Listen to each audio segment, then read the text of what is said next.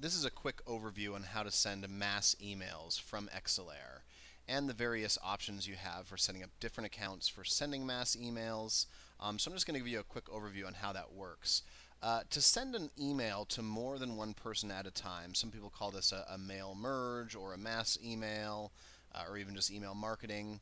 All you need to do is come into Exelair in either candidates or contacts and simply click on the mass email button right here. When you select the mass email button, it's going to open up the email window, and you'll know you've selected the right option because instead of seeing a hi Brian or a hi Aaron based on the person you've selected, it'll show you a hi first name. This is what we call a merge tag.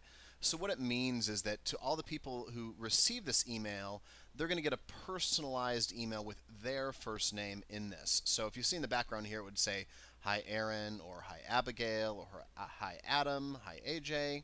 And again, each person would get a personalized email. It is not a BCC. Exelair actually creates an individual email per person that's meant to receive this email. So before you actually send out an email, you'll want to first come up to your options and specify how you want to send this. Do you want to send it just to the recipients that you've chosen?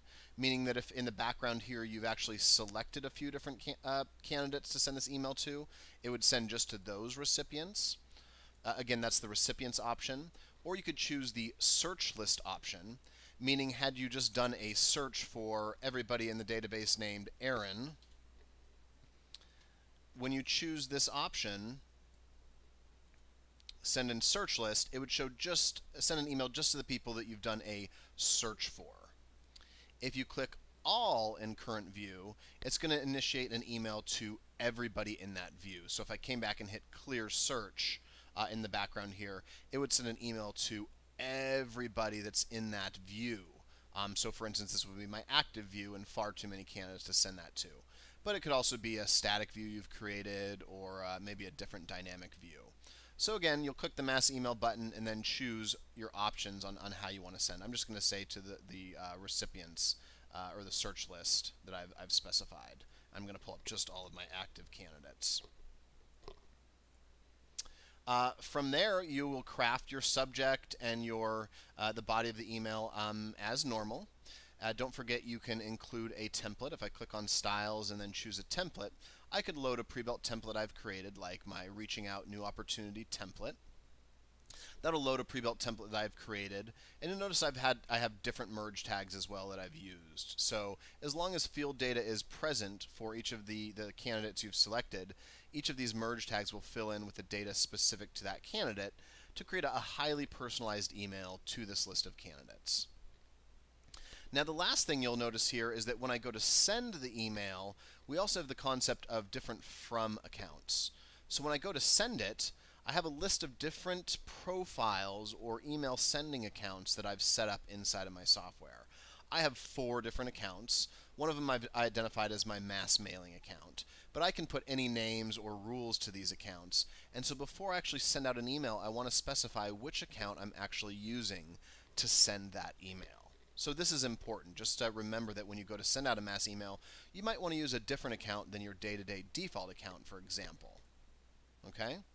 Now, if I wanted to, I could go ahead and hit send, and it's going to send this email to all of the candidates that I've specified. You'll also notice, depending on my preference, I can have the unsubscribe link up here at the bottom of my email. This isn't required. You could always delete it or choose a different style sheet with which to send this email. But I'm not going to hit send right now. Instead, I'm going to go show you where we would set up the different accounts for sending email. So I'm going to click up here on the settings icon and then click on user options. I'm going to then click on the mail tab. And you'll notice here we have a default account set up.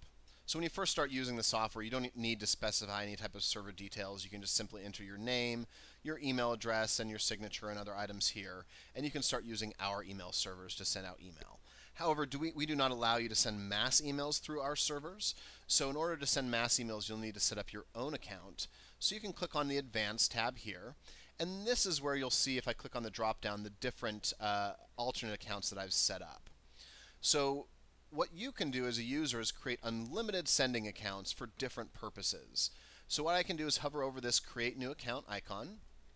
And you'll have the option to either create an SMTP account or a SendGrid account. Refer back to our blog post or knowledge base for the difference between these two. But let's go ahead and set up an SMTP account. And you'll see here, these are all the different accounts details that you'll need to set up. So you can set up an account here. I can say maybe my hot list marketing account. And this is where I'd enter the details on that account. Maybe smtp.gmail.com, or any of the details that you have from your domain or your mail server. So enter your server, your username and password.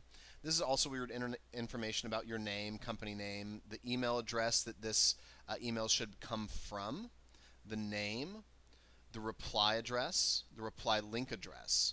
So another kind of advanced tip here is that different accounts can have different rules for different purposes. So I could create an account that was coming from careers@evolutionrecruiting.com, but have all replies go to Jackie@evolutionrecruiting.com. Or the email could come from myself and go to my assistant, or come from my assistant and have replies go to me. So as you can see here, you can set up different rules based on the sending accounts you're using as an efficient way of working internally. Again, somebody in your organization might be responsible for sending out bulk emails, but you want all replies to come to a centralized address, or maybe you want it to come from your company but go to a specific person. So again, these different sending accounts can be used for those purposes inside your organization. But the idea is you can really create as many sending accounts as you want. I could also set up a SendGrid account. And again, refer to our blog or knowledge base for details on this. But with SendGrid, you have some additional functionality in terms of allowing you to automatically clean up unsubscribe requests, automatically remove bounce emails from your list, to kind of automatically keep your list clean, and you don't have to do that process manually. So again, set up as many accounts as you'd like using different rules inside of the software. And then when you go to actually send a mass email, click Send Mass Email, choose the options, whether you want it to go to the search list, the entire view, or just your recipients. And then also make sure just to choose the proper sending account when sending out those emails. Either way, extremely fast and flexible solution. Any questions, send us an email, support@cbizsoftware.com.